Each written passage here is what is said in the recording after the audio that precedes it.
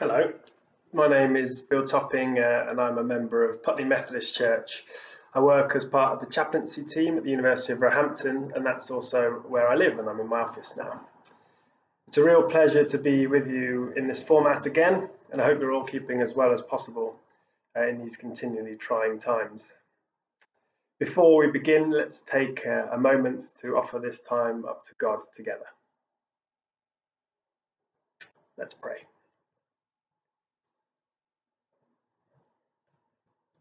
Loving God, we join together once more today to engage with Scripture and to be inspired by those in the stories we read. At a time of profound uncertainty, suffering, loneliness, and loss, we gravitate back to your word and your example.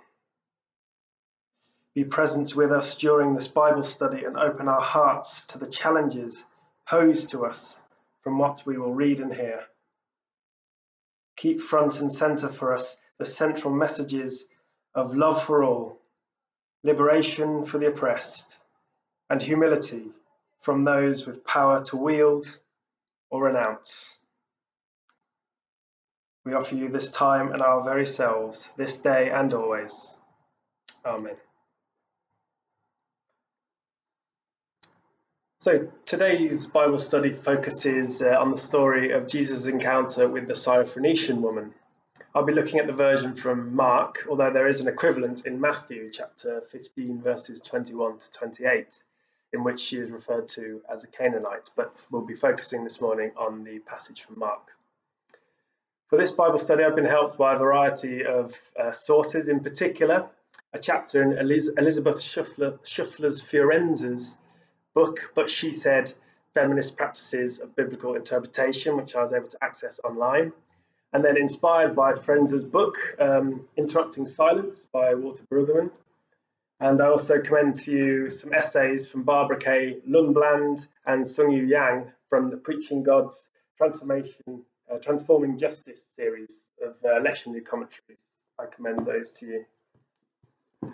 These sources have been wonderfully enlightening and powerful, and what I'll share with you today I hope will be interesting and particularly some aspects challenging. So let's first read together from Mark chapter 7 verses 24 to 30.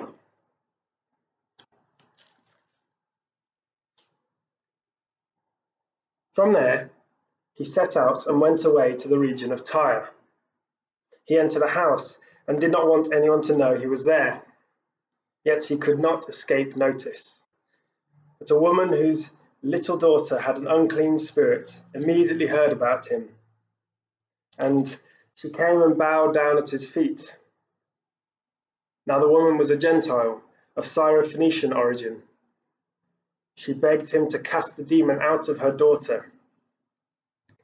He said to her, "Let the children be fed first, for it is not fair to take the children's food and throw it to the dogs."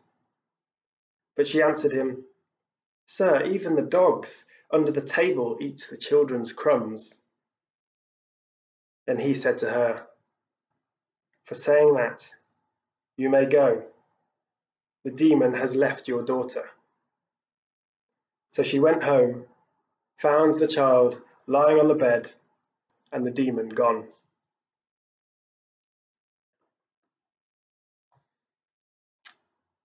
This passage, I believe, has lots to tell us about how to act in the historic moment in which we find ourselves in currently.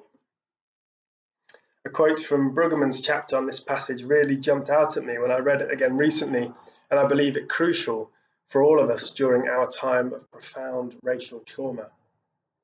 This is, I believe, the case whether it be the experience of Jesus or the Syrophoenician woman with which we more readily identify in this passage. Brueggemann says, Jesus turned out to be an apt student, and the outsider woman was an effective teacher and witness.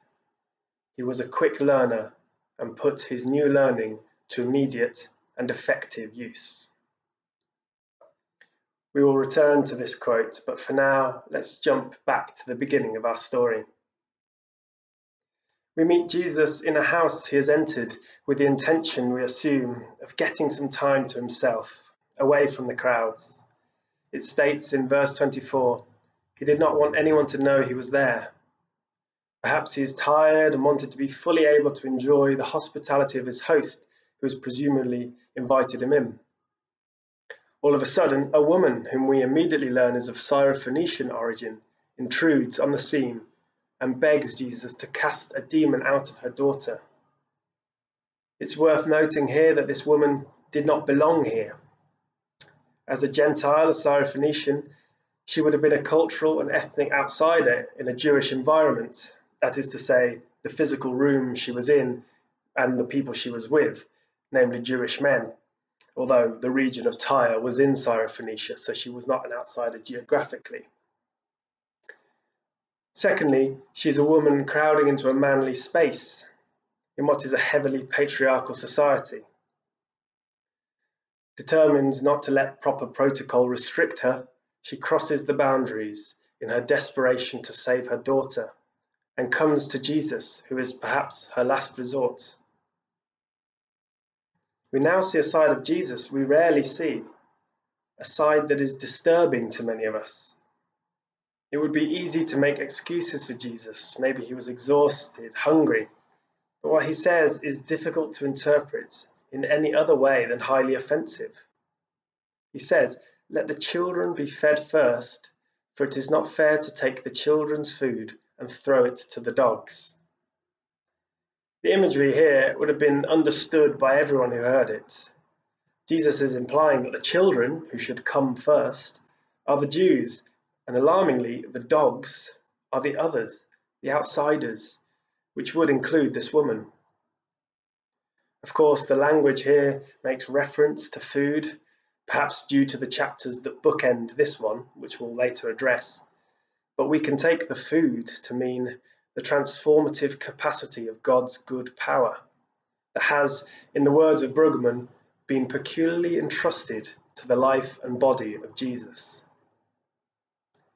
I agree with Lundblad here, who states, and I quote, "Our temptation is to prettify Jesus by saying he was testing the woman's faith, but there is no indication of that motivation in the text," end quote.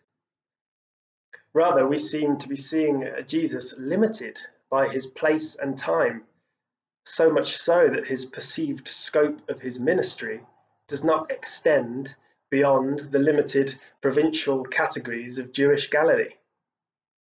Until now, there had been no challenge to that scope, and as there was plenty to do among Jewish peasants in Galilee, it seems his assumption was that that was the extent of his mission.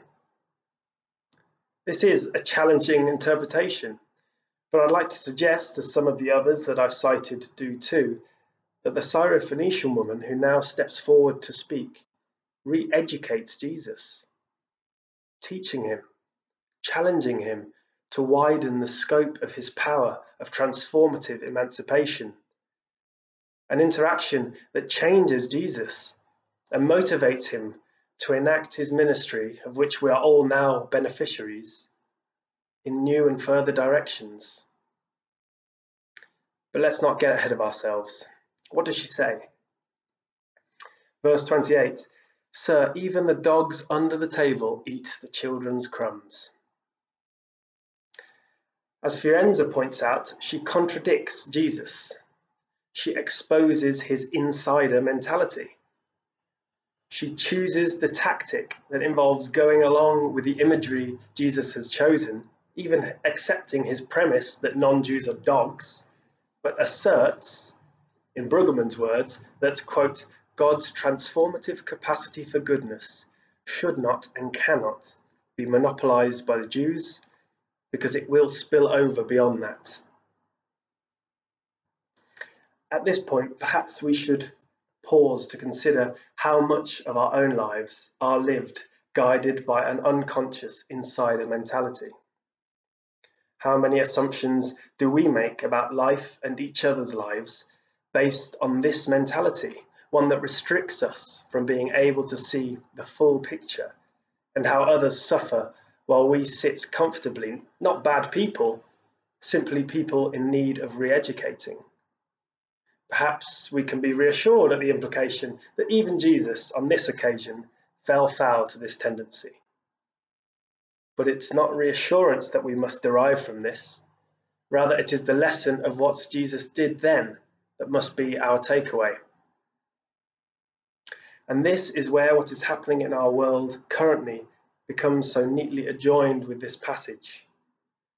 The terrors of entrenched, systematic, and subconscious racism, in addition to the abhorrent explicit forms, are a result of millions of us, those not the victims of such horror, residing lazily in our own unexamined comfort zones. Millions of Syrophoenician women are laying it all out there right now, crying, begging, demanding, many of them dying. They're demanding the opening of our hearts and the demolition of the status quo. To quote Brueggemann again, quote, contesting speech characteristically exposes the ideological force of the silence and privilege and invites us to a fresh take on the reality of God's world, end quote. Our brothers and sisters in this world are following the example of the Syrophoenician woman and are crying out, contradicting our assumptions, calling us to act and to change. For those to whom this call to action is directed, we have the same source as always to take our inspiration from. Jesus heard the challenge put to him and took it on board, acted accordingly. Consequently, the good news became a reality for all. In so doing, the Syrophoenician woman can, in the words of Firenze, quote, become visible again as one of the apostolic foremothers of Gentile Christians, end quote.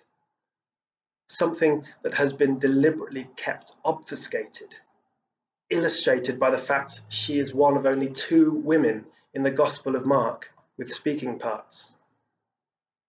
This story brings to the fore a number of our prejudices and institutional injustices and calls us to address them all.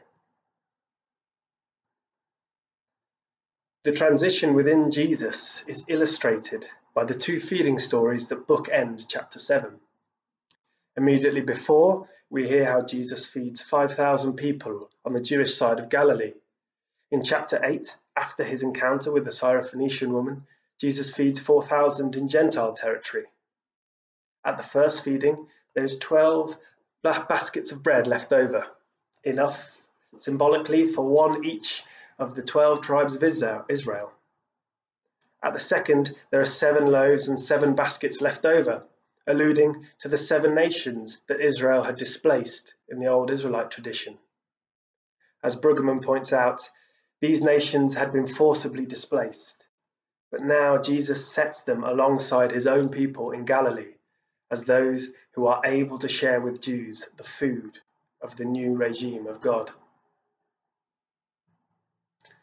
Jesus listens and agrees with the woman that he is wrong. Now it is no longer bread for the chosen people, but bread for the world. The transformative word of the Syrophoenician woman transforms Jesus. By bringing in the truth of her own experience and social location. As Joan Mitchell, who's quoted by Lundblad, says, she models an active, transformative receiving of the gospel that emancipates its word from socially and culturally constructed biases and boundaries.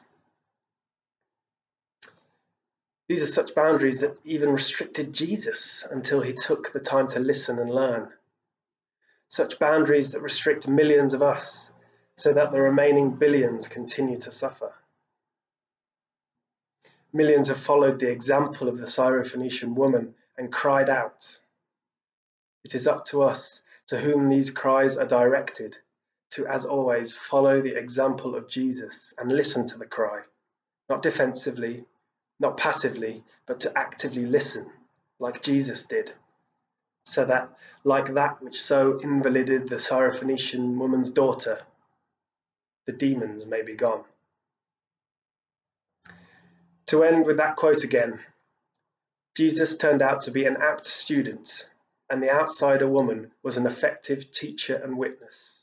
He was a quick learner and put his new learning to immediate and effective use. Our teachers are teaching. Are the rest of us learning?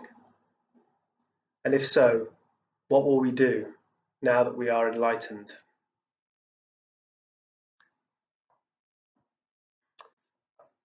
Thanks for engaging with the Bible study today. I hope there was something in that you found beneficial or can take away with you.